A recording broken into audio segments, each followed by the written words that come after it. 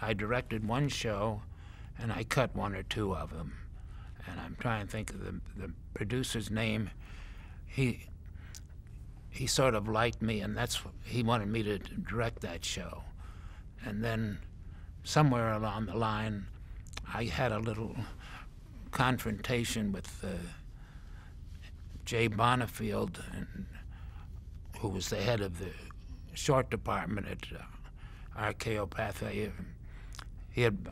I discovered that I was running the department and I was getting paid less. So I told him, I said, you know, I'd like to be paid. He said, well, we can't do that. So I gave him my 2-week notice and I left. And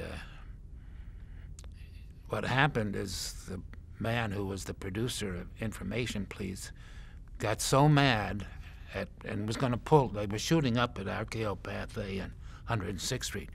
He said, look, unless you bring him back, I'm taking my show out. Anyway, so now Bonifield called and ate crow, and I went back there for a while, and then eventually I left and set up my own company. Now, did you want to be a director too? Did that appeal to you?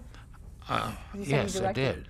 In fact, I had just started to send out biography, etc. And at that point, I won an Emmy for The Defenders.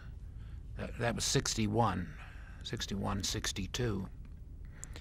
And from then on, I had so much work editing and also being able to pretty much name my own price that I just couldn't afford to, because I also had 3 kids growing up in a home I had just bought. So, but I always did like directing.